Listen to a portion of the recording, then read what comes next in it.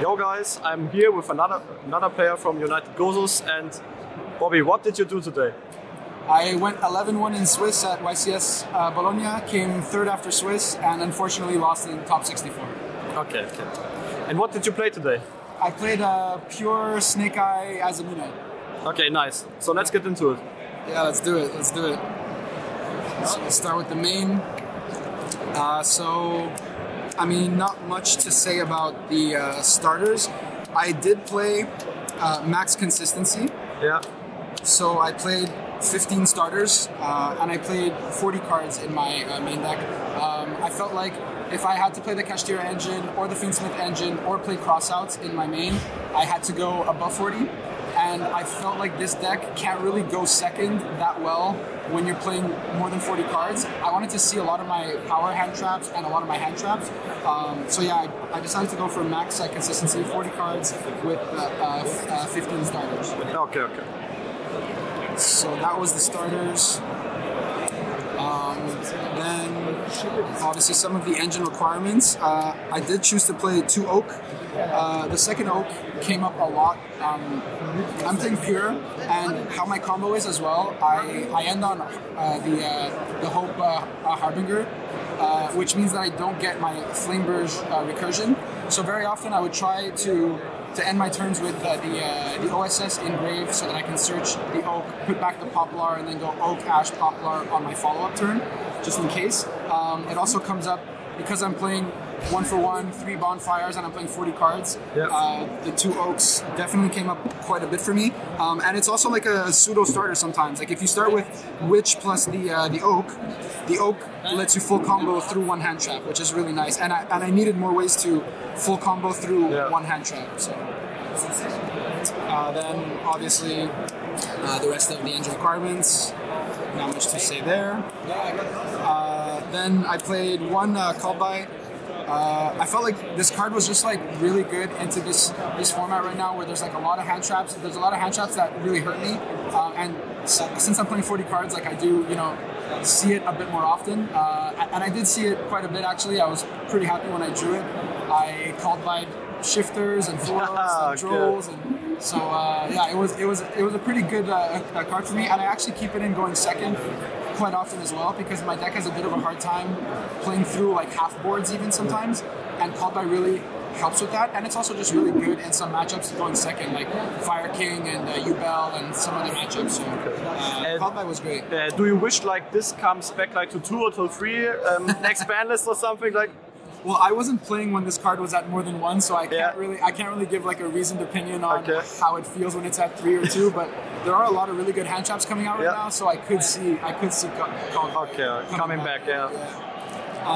Then I played 17 hand traps. So I played, like I said, 15 starters and then 17 hand traps. That was basically like the basis for the deck. So 3 Fulos, 3 Ash, 3 Droll. Not much to say there.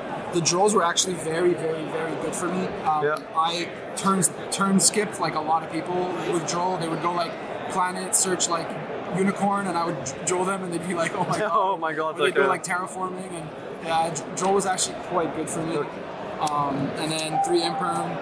And then the reason that I'm not playing any cash cards or Fiendsmith cards is Dominus Impulse. Probably the most impactful card of the weekend for me, to be honest. Like even when I drew 2, this card was fantastic. That's also a pseudo breaker, no?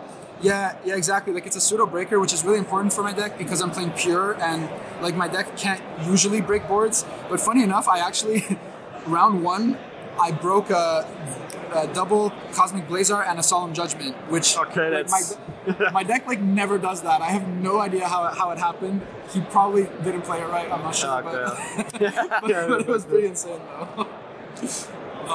And then the last 2 cards in my deck are more hand traps. They're hand traps so that I can hit with crossout.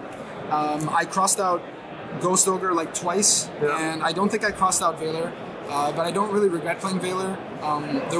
There were quite a bit of people playing it.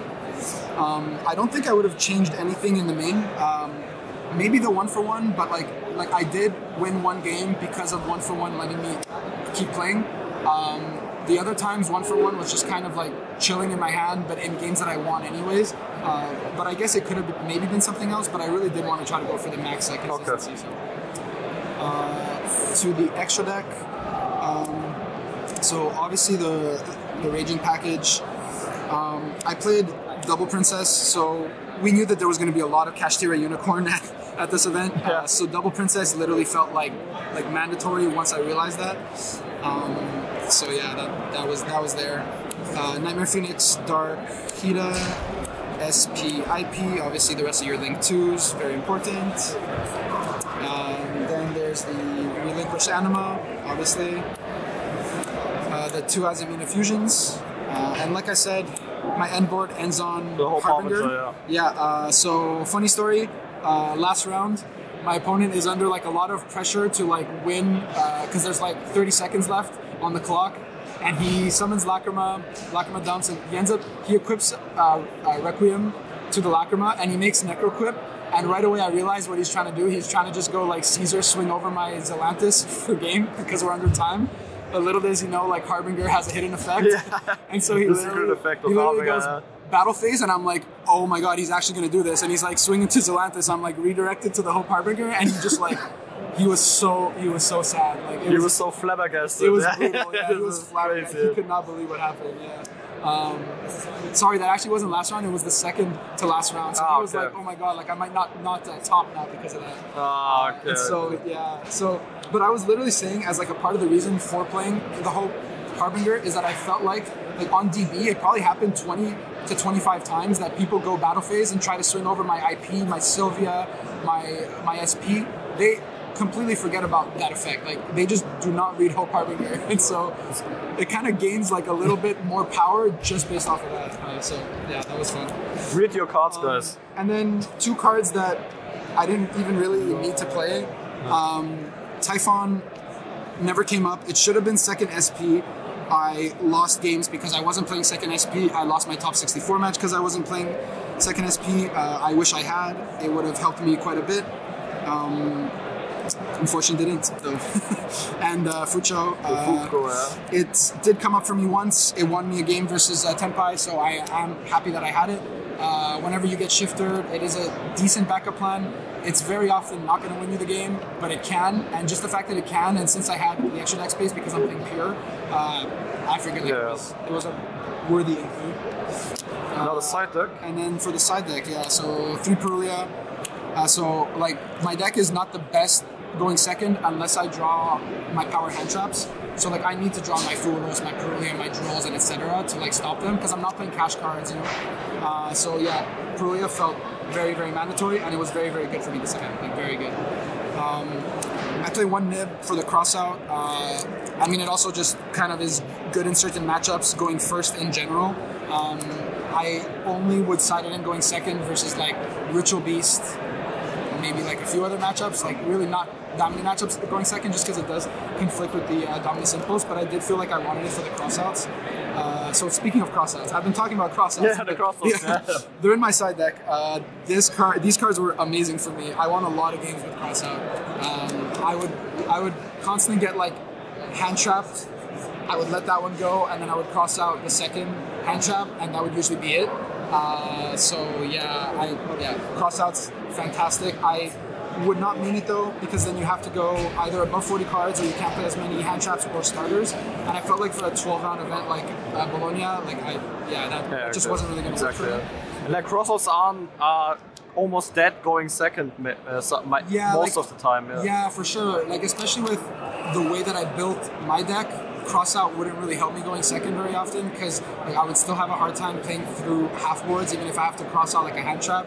I'd rather that card either be a hand trap to like really stop my opponent or just be more gas, honestly. Yeah. Like my best hands going second are like when I open like Wanted, like Original, Deception, and I just have gas like for days with like the Bonfire and like Oak and etc. So like I just want hand traps and starters. That's all. Yeah, that's it. Yeah.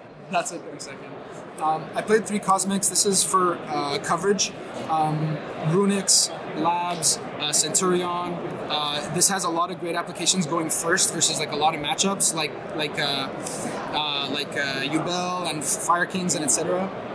The card was pretty good for me actually today, I'd say. Yeah, would not have changed that. Talents. This is probably the one.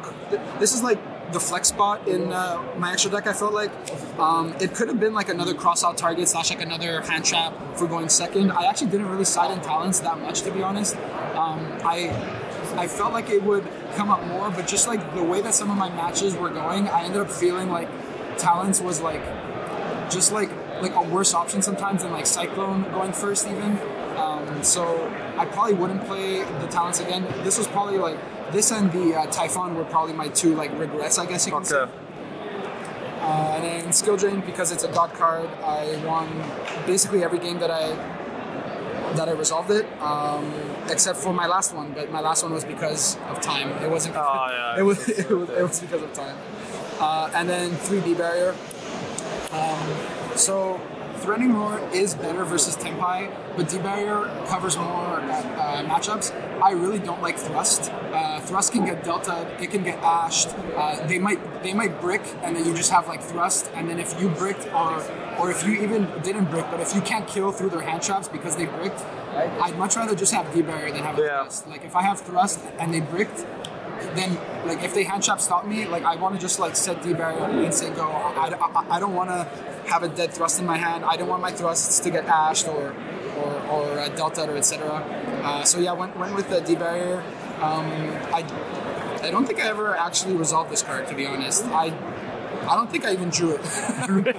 Okay, that's crazy. I drew it, yeah. Even though like I did play versus like a lot of Tempais. Okay, that's crazy. Versus 5 Tempais, and I don't think I drew it once. But yeah, it's a good card though. And yeah, that's my list. Yeah, it's a great deck, man. And any shoutouts? Yeah, for sure. I want to give a shout out, obviously, to my team, Gosus, the gang. That's nice. Yeah, and I want to give a shout out to Mario D'Amico, who I basically came here with. He made top 4 again for the 4th time in a row, so huge shout out to him. Honestly, best player in the world right now, I think. The way that he plays Tempai, like, he literally put me through like the hyperbolic time chamber. This guy, like with like Tempai, like I feel like once I faced him, I could face anybody playing. Okay. So yeah, huge shout out to him, and then huge shout out to the Cooking Lab group chat, my group chat from back home, and yeah, shout out to all the guys back home in Montreal.